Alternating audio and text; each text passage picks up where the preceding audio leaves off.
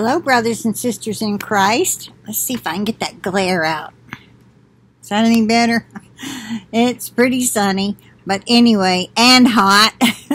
So I just tied my hair up. I try to anyway when it's really hot, because you know how it is with long, thick hair, ladies. Those of you who have it.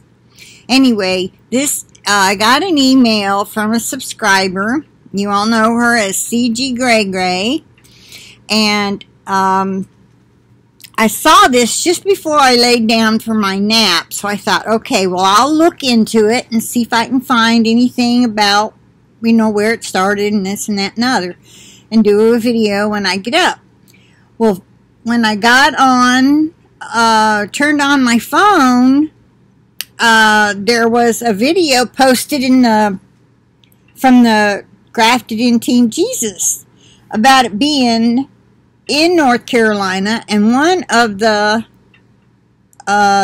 strongest one since like 1600 or something. So anyway, my subscriber, who I call Little Sister, she gave me a link from FoxCarolina.com news, Tremors from earthquake. Okay, but then above that she said, "Hi, Miss Jeannie. Our whole apartment building was shaking and moving this morning from an earthquake. Last time this happened is when I was pregnant with my son in 2011. Wow." Well, I thought, okay, that was just 9 years ago. It must not have been too bad, so I didn't think much of it. And I went on and took my nap, which I was late getting down anyway. So anyway, then I get this video. So I pulled it up, and it's from Dabu77. And he just put it up, well, it's August 9th, which is today. It's August the 9th, and right now it's Lord, I can't even see that, 3:22. Anyway, let me just let you hear a little bit of this. So rare that this one, and that is just one quake, even though it's showing two, this is tied the most powerful earthquake in the history of the state. They're saying back in 1916 there was a 5.1. This registering the same. Now when we go down here and we take a look at how deep this was, or how shallow, you can see that it was very, very, very shallow. So I'm sure that plenty of people felt this earthquake in the Carolinas this morning. Shout outs to Ryan and NC.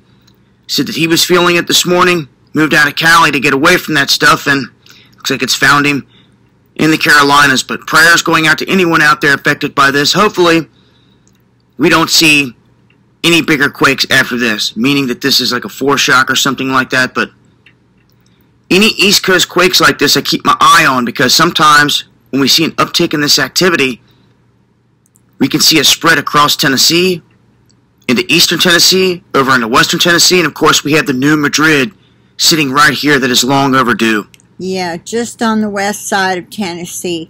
Okay, well, that's all I'm going to play. It's just a little bit longer, but I didn't play the very beginning, so I'll leave the link. It's Dabu,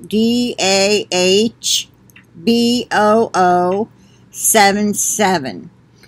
Okay, so there are other channels that, I think Mr. MBB333 is one. See, I was going to look him up, but then this popped up on my phone, so I thought, well, I'll just check this one out. Oh, it's 222 long. 222.